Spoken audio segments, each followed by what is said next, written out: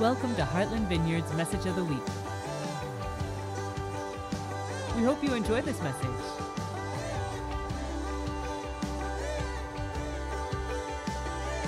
To learn more about the Vineyard, visit us at hvchurch.org.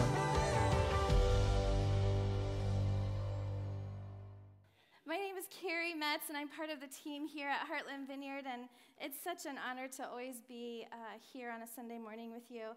I a lot of times get to worship with the kids in the back and our teams in the back, and trust me, it's a really great place to be. But it's just as great to be with you here this morning. Let's just invite the Lord here. He's here, but so Lord, I just thank you for my friends in this room. I thank you that we gather because you're such a gracious and good God. And so we just lift this morning up to you. We thank you for crossing our paths. We thank you for the direction that you're leading our church. And we just love you. So, amen. So today we are entering into the third portion of our series on prayer. 2 weeks ago, Rodney started us off with talking about persistent prayer. And then last week, Boomer was able to share with us about praying with passion and not being callous, not praying repetitive prayers, but praying with passion. And today we're going to talk about listening prayer, creating space to hear the voice of God.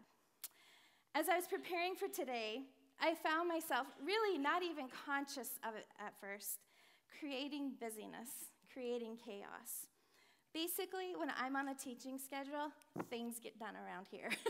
I start to pull out things of closets. I've cleaned out the shed out back. I was cleaning out files, and really, I was just kind of creating chaos. But sometimes I think, hey, we need this closet clean out. Let's get Carrie on the schedule. She'll get it done. So I found myself in this weird place, and actually, I even took it home. For some really unknown reason, I pulled all of the stuff out of my kitchen cabinets, pots, pans, dishes, etc., and I started to paint the inside of my kitchen cabinets. Why? My kids are just so highly annoyed with me right now, and Nolan would come into the kitchen and he would say, "So where's the glasses?" "Down the hall and to your left, honey. You'll find them." So it's been a little chaotic, and it's only been my own fault. I know this. I was procrastinating being with Jesus. I was matching the chaos I felt inside with other chaos. And that's often what we do, isn't it? As the noise and the chaos and the struggles in our life intensifies, we match it. We create more noise and more chaos. And for each of us, it looks different. For some of us, it's social media. For others, it's perfectionism, exercise, being around people, not being with people, watching TV, negativity, despair, projects, substances, eating. Chaos can even look like checking out. We find ways of masking the chaos rather than listening to the voice to calm it. And for some of us, those times of chaos where we desperately need to hear God's voice, to be in his presence, are the times we actually find ourselves running from his voice, or even just covering it. Yet instead of running from his voice, today we are going to talk about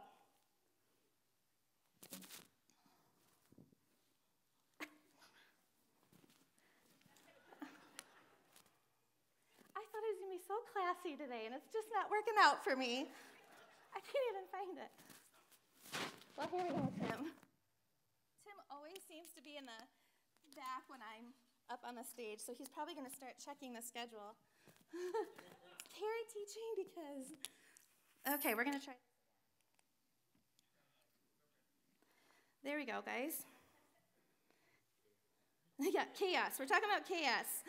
So for some of us, those times of chaos where we desperately need to hear God's voice or be in his presence are actually the times we find ourselves running from it or even covering it. Yet instead of running from his voice, today we're going to talk about stepping out of the chaos, stepping into his voice so that we can go back and speak to the chaos. For those living from the voice of God, there's nothing more powerful and nothing more intimate.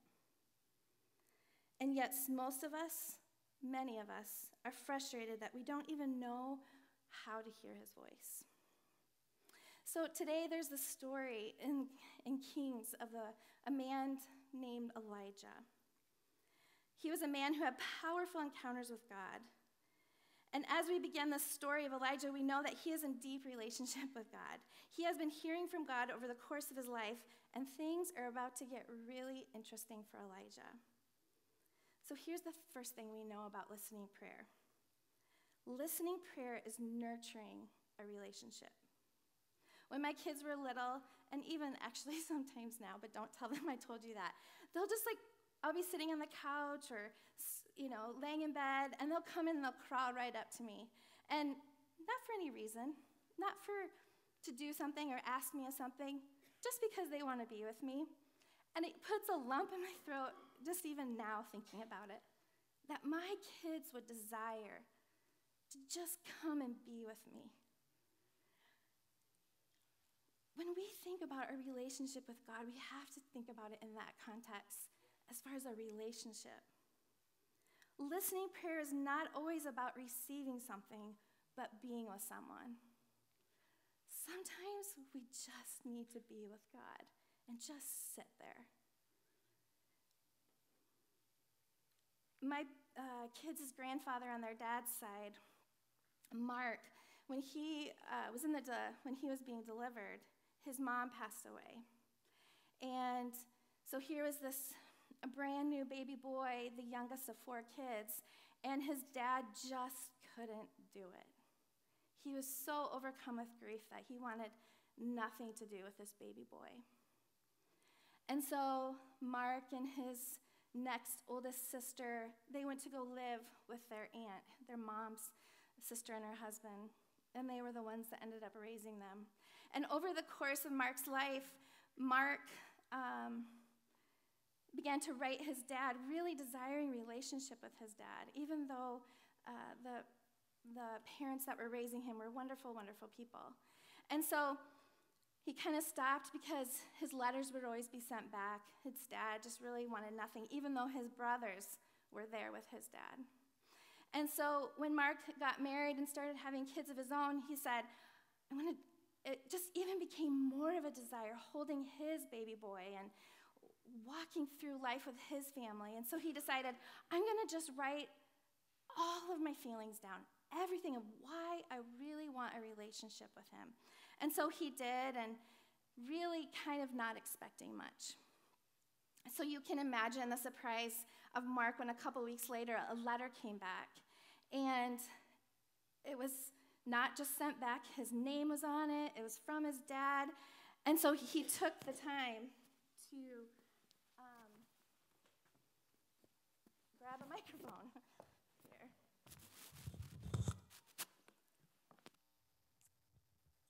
And so he took the time after the busyness of the day to sit down one evening and open up this letter. And as he opened it up, he was confused at first because as he pulled it out, it was his letter. And the only things, but yet there was something that had been added to his letter, and it was this. His dad had taken a red marker and circled all of the grammar errors in his letter and then sent it back. It's a huge, extreme example of this. I think that when we settle in sometimes to spending time with God in the quiet, we're afraid we're going to walk away defeated because we're afraid that God is going to get this big red marker out and highlight all of our junk. And it's so opposite of what God wants to do. He wants to sit with us. He wants to spend time with us. We're his kids. He wants to love us. And so we stay away thinking, oh, man, I just can't do this today. I just already feel weary. I already feel discouraged. And yet God is saying, oh, just come and sit with me. So listening prayer is nurturing this relationship with him. We have been created from our very existence to live in friendship with God forever. This helps us understand an intimate relationship with him. And John 15:15 says this, I no longer call you servants because a servant does not know his master's business. Instead, I have called you friends. We are friends with God. Your wants, your desires, your thoughts, your ideas, they're incredibly important to God. So as you sit in front of him, it's not just a request. It's not just listening to all the failures and the check marks and the things that you've done wrong, but it's really just spending time with him, nurturing a very, very valuable relationship. So as we move to the story of Elijah, we know that he was a friend and follower of God, and he spent time in his presence. So we're going to pick up the story in 1 Kings 18:25. And before we start right there, what had happened was that the people where Elijah was sent to, where he lived, they were trying to convince the followers of God that, hey, there's this new God, Baal. He's actually the true God. And he has been doing all of these things. And so Elijah was sent to show the people that actually that was so false. And so he had met with King Ahab, and he had said, hey, King Ahab, the Lord told me to tell you this, that there's going to be a drought until the Lord speaks. And then he went to, and this is where we pick up. I'm not going to continue. So chapter 18, verse 25, it says this. Then Elijah said to the prophets of Baal, you go first, for there are many of you. Choose one of the bulls and prepare it and call in the name of your God, but do not set fire to the wood. So basically there was this showdown between the false prophets and Elijah. Elijah had challenged them to the showdown at Mount Carmel. Like, let's see whose God is really the true and only God. So they had gathered all these people. I think there was like 850 prophets, false prophets, and then there was Elijah. And so that's where we're at. They're on Mount Carmel. So they prepared one of the bulls and placed it on the altar.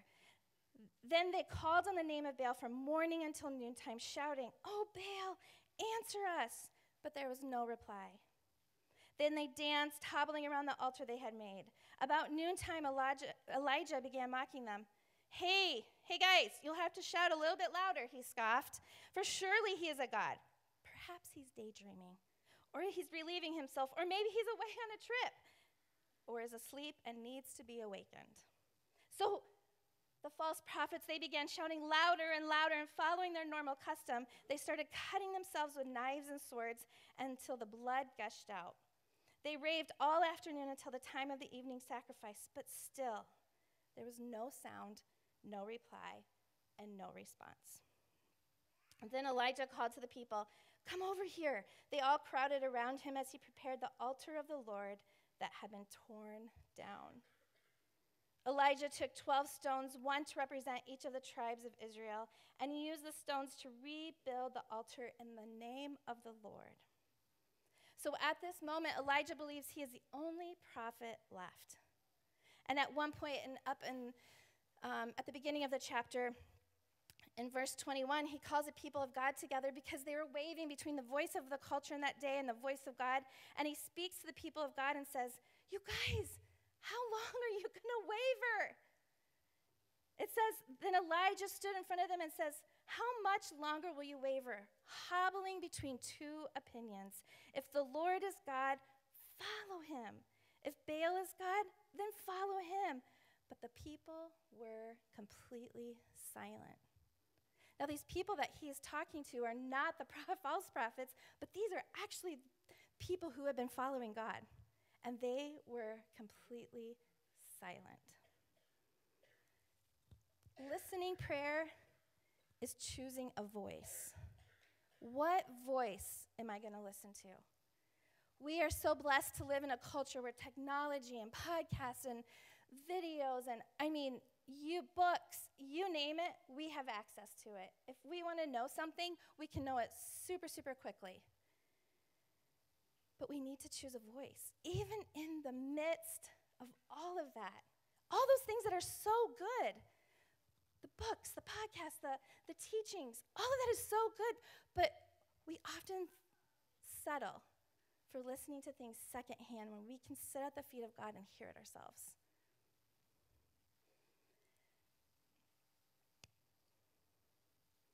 What voice in your life are you going to let speak the loudest? There's times I let my family speak the loudest. There's times I let the chaos speak the loudest. And God, in his patience and kindness, waits for us and says, let me speak into this. Let me speak into this.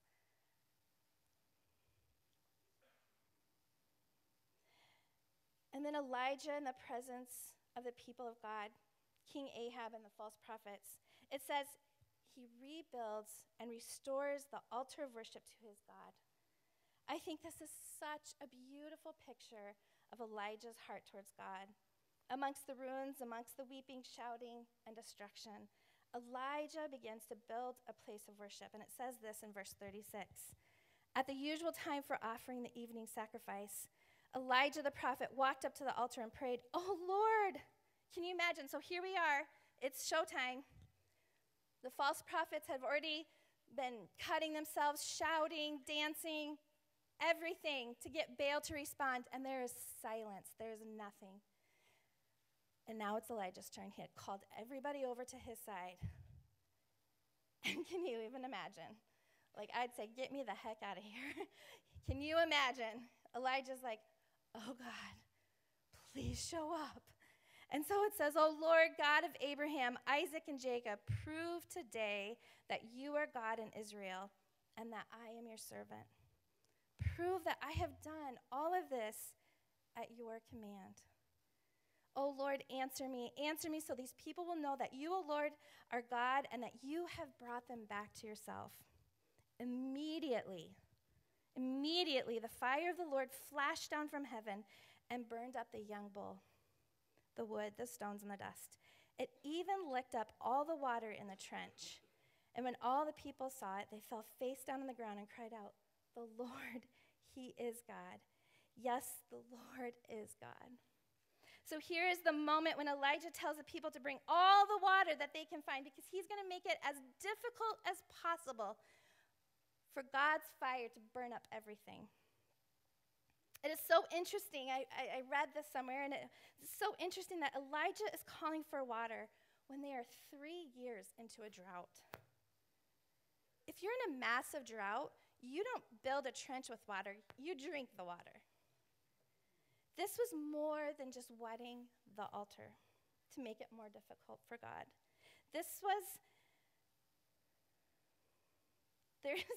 I'm sorry, I lost my train of thought. This was more than just wetting the altar to make it more difficult for God. There's this beautiful picture of even when we are in drought, even when we're in a dry place, we can't stop bringing what we have to the Lord. Elijah brings to God the very thing they don't have. Why so often when we are in the driest and most desolate of places in our lives that we find ourselves running from God rather than to God? It's as if we are saying, I just don't have anything to bring to you, God. I'm worn out. I'm dry. I'm weary. And instead of building a place of worship where he can come meet with us, we just sit in the ruins. Oh, how that breaks our Father's heart. So Elijah has this incredible experience with the power of God. The fire of God came down, destroyed everything.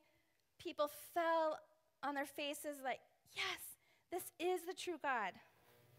But listen to what happens next. A few days later, Jezebel, the queen, meets with Elijah, and she says this, "At this time tomorrow, I'm going to kill you. I mean, by this time tomorrow, Elijah, you're going to be dead."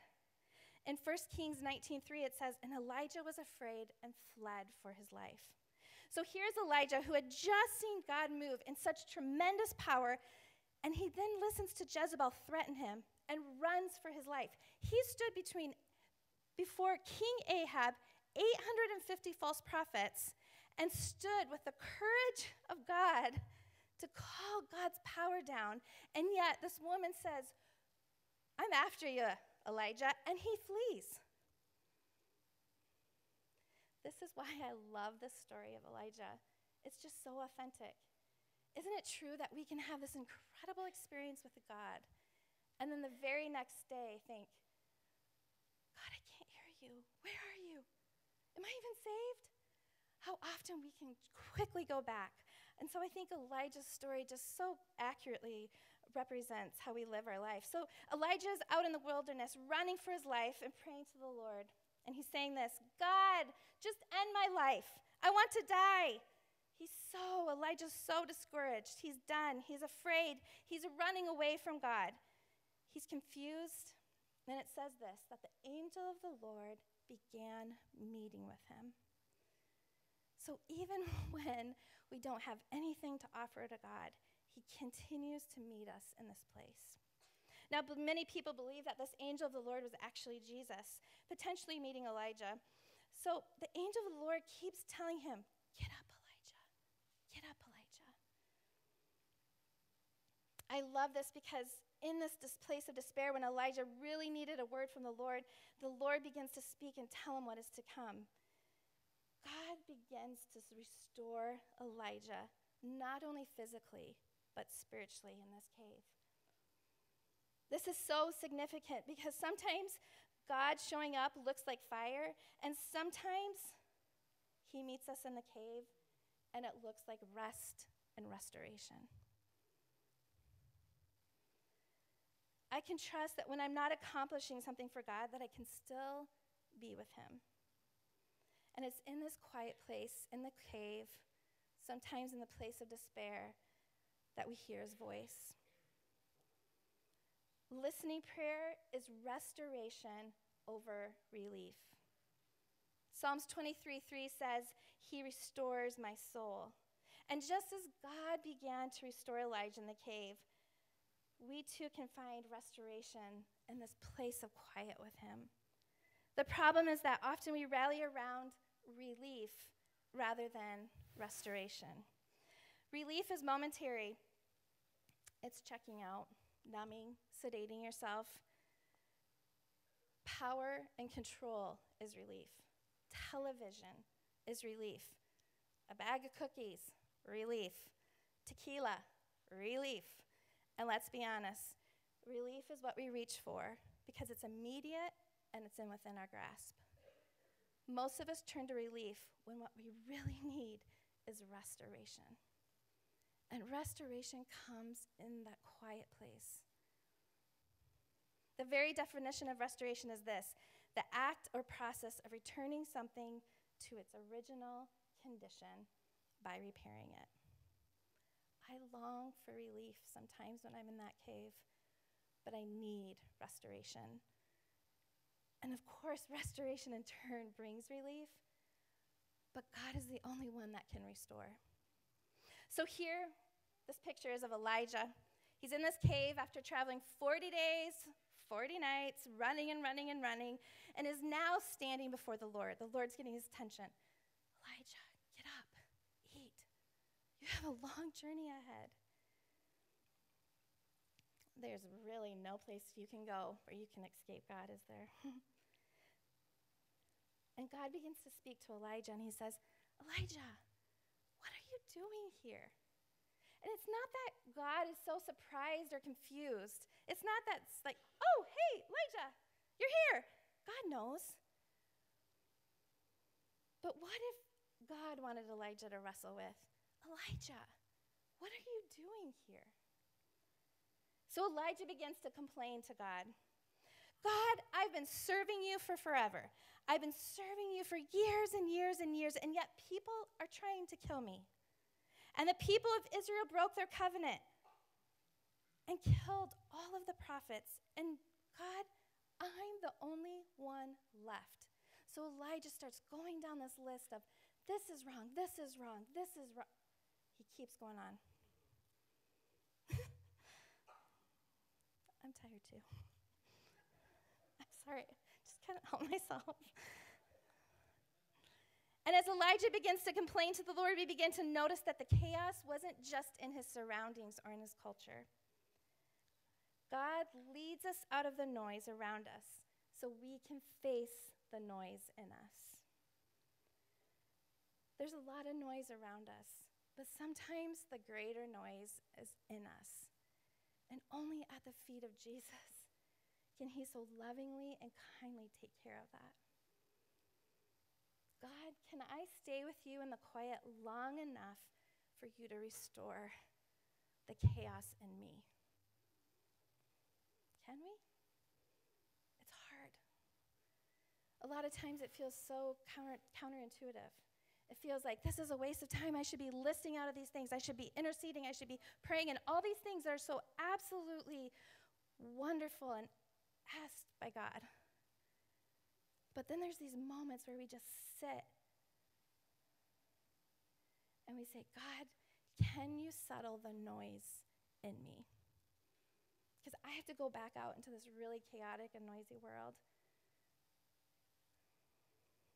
So God then says to Elijah, Elijah, I want you to come and stand before me on the mountain. We might read that and think, well, Elijah was just with God in the cave. He was just standing before God. See, it's one thing when God pursues you, and it's another thing when you start to pursue God. It's almost as if God was saying, I have been pursuing you, Elijah, and now I want you to come and be with me. Come pursue me. Stand in front of me. So Elijah does that. He goes to the mountain. He stands in front of God. And it says in 1 Kings 19, verse 11, go out and stand before me on the mountain, the Lord told him. And as Elijah stood there, the Lord passed by, and a mighty windstorm hit the mountain. It was such a terrible blast that the rocks were torn loose. But the Lord was not in the wind, and after the wind there was an earthquake, but the Lord was not in the earthquake. And after the earthquake there was a fire, but the Lord was not in the fire. And after the fire there was the sound of a gentle whisper. And in the original language, whisper means silence. And when Elijah heard it, he wrapped his face in his cloak, went out, and stood at the entrance of the cave, and God began to speak to him again. God shows up in the silence. God shows up when we stand before him. It's in this place that we begin to value our relationship with him. It's in this place that we begin to really understand and learn his voice. Someone said, are we so fixated on God and the fire that we're missing his voice in the whisper? There's nothing like a cave experience to bring you into intimacy with God. The fire, it actually pales in comparison to the intimate encounter in the quiet place with God. Listening prayer is learned and then matured. And just as we saw Elijah on the mountain beginning to, the wind, the storm, trying to decipher what's God's voice speaking, and it came in the silence. So we begin, as we sit with God, it's learned. We begin to hear, oh, that's you, God. When I had my first we lived in a one-bedroom apartment, so Braden's crib was in our room. And I remember over time, I could start to hear movements that I knew that he was waking up to eat or needed something. And so I could begin to hear things that I couldn't at the beginning. And so I would know exactly how to respond. And I can remember Braden's dad at that time would wake up, he'd be like, oh, Braden slept through the night. And as a tired mom, first-time mom, you'd say, which of the 382 times didn't you hear? Because he didn't sleep through the night. But my ears became tuned into Braden. They started to hear him. I started to know what the movements meant. There's this just such a sweet little story about this bus driver.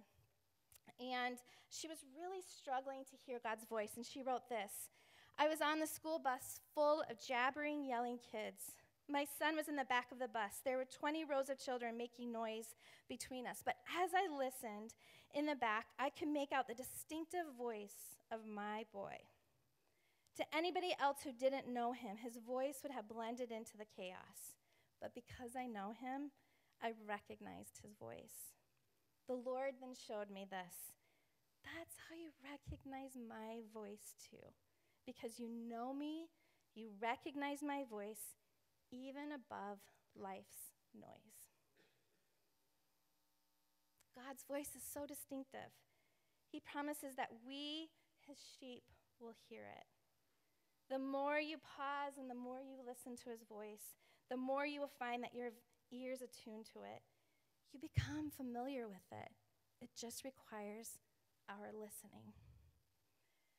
John 10, 1 through 5 says this. Truly, truly, I say to you, he who does not enter the sheepfold by the door, but climbs in by another way, that man is a thief and a robber, but he who enters by the door is the shepherd of the sheep, to whom the gatekeeper opens. The sheep, they hear his voice, and he calls his own sheep by name and leads them out. When he has brought out all of his own, he goes before them, and the sheep follow him, for they know his voice. A stranger they will not follow, but they will flee from him, for they do not know the voice of strangers. So when we put the time in with God, nurturing a relationship, spending the quiet time with him, and begin to learn and mature in what his voice sounds like in our lives, then we can go back into the chaos and we can still hear his voice because we recognize it. We understand it. We know it. When I was in just a really, really hard place, this is actually a pretty embarrassing story, but I just couldn't help but to keep thinking about it.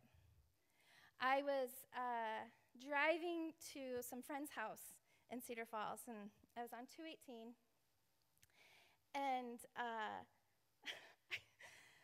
I don't know what, well, I'll just tell you the story. I'll let you make conclusions about me based on it. But I just was all of a sudden Lord, okay. I don't know if you've ever set up a conversation like that. You have to convince the Lord of something, but that's where I was starting. Lord, I'm in this really hard place. And here's the thing, Lord. You created peacocks. You created giraffes. You created this whole galaxy system and the oceans and all these amazing, beautiful things. Lord, I really need you to do something. And you guys, if you think I was joking, I was so dead on serious, I can't even tell you. I said, Lord, I really need you to make me beautiful, in the next couple months. I really need you to do something for me here. So, Lord, I'm just asking you, please, whatever you can do, maybe you could tell me what to do. I literally, the whole way to Cedar Falls on 218, this was my conversation with the Lord. And so I get to my friend's house, and we're praying, and the guy, Corey, just looks at me and he says, I feel like I'm supposed to just tell you one thing that has been talking to me, that the Lord's been talking to me about this whole entire time. And I said, okay, I am pumped. Yes, the Lord is going to tell me what to do, and we're going to start fixing things around here, and I'm just going to feel better. And he said, hey, Carrie, the Lord just wants to know, he thinks you're really beautiful. So you guys think, that's amazing. I should feel so loved. I rolled my eyes. It's like your mom and your dad telling you, oh, you're so beautiful. And you're like, you created me. You have to say that. It just doesn't work. And I was so irate. I was so mad. So you can imagine the whole way back home on 218 what I was talking about. Lord, if you think that's funny, it's not funny. And I just went on, and literally I could not talk to the Lord for a couple weeks. Is that so, when I think about it now, I just was so swirling in the chaos and the things that I was asking. And yet I started to begin to miss the peace that I had when I spent time with the Lord. And so I went back to the Lord, and I really didn't know what to say because things weren't changing, and for me, I had asked him to.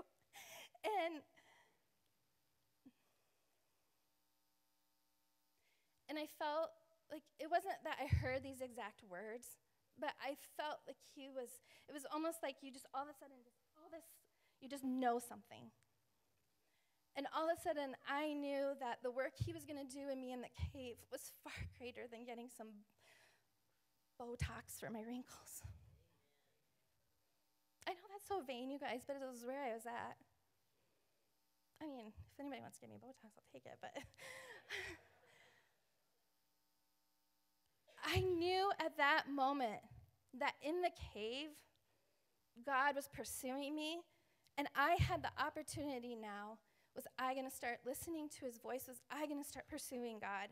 And was I going to get in the quiet so I could hear his voice to overcome all the chaos that was swirling both inside me and in my world? And it took me a long time to be able to distinguish his voice, because I had so much going on in here and out there. It took a long time. We have a culture right now that we need to hear the voice of God. Morality and a list of things to do and look like this, be like this is just not going to work anymore. People need to hear the voice of God in their lives about the things that they're going through. See, non-Christians, they can be moral people. They can be good people. But we have the voice of God, and so often we substitute for that, for like, if you do these things, I promise you'll feel better, and they feel worse. Because why? Because those things were never meant to be the thing. It was always meant to be about Jesus. It was always meant to be about relationship. And so we substitute this thing, and we wonder, why aren't people flocking to our church? It's because that's not working. We're not spending the time with God in the quiet to hear what he wants to tell people, to hear what he wants to tell us. And so what does the church do? We become as noisy as the world, and that's not attractive. People aren't looking for more noise in their lives. They're looking for a voice. They're looking for something that they can't even put their finger on it, and on it, that they can't even put their finger on, and we know what that is. Sorry. Someone needs a nap. And so when we attack our culture with being more aggressive, louder, more this, more that, all it does is it just cancels it all out. We have the power of the voice of God in our lives, and we're not accessing it. I'm not accessing it like I can. And it all flows through our relationship with him. I'll end with this if the worship team wants to come up.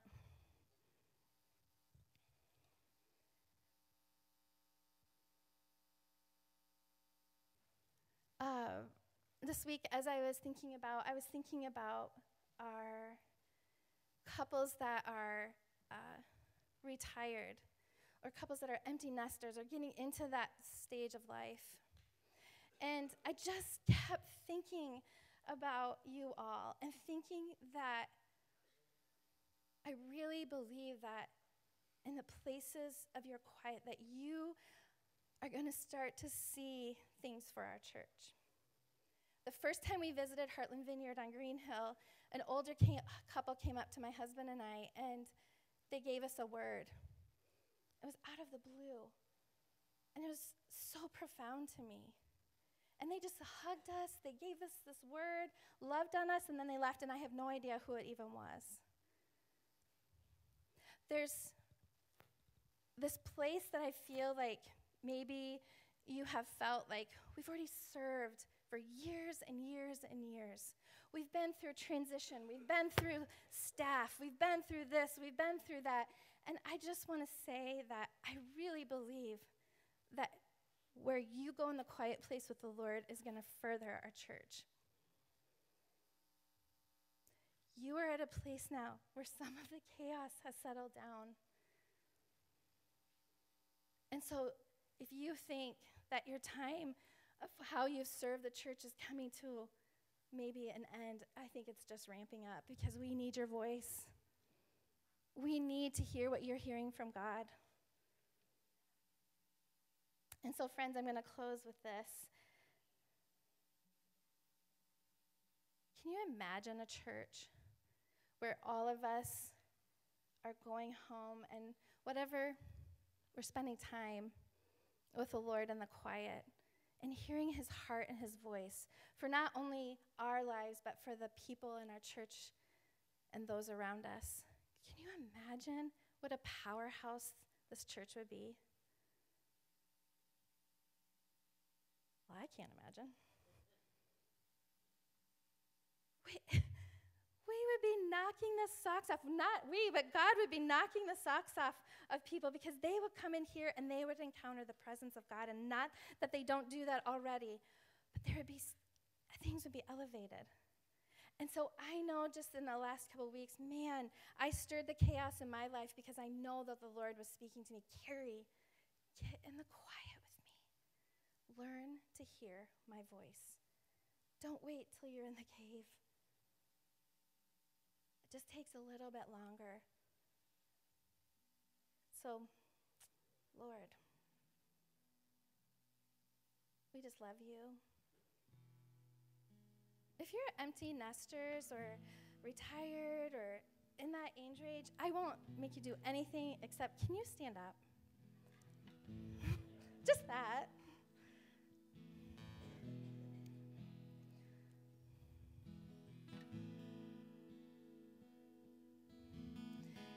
And for those of us that are here, could you put your hands on somebody?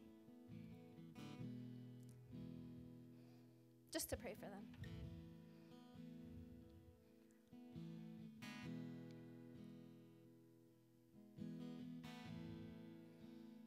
And if we don't have enough people, it's okay, because God is right here.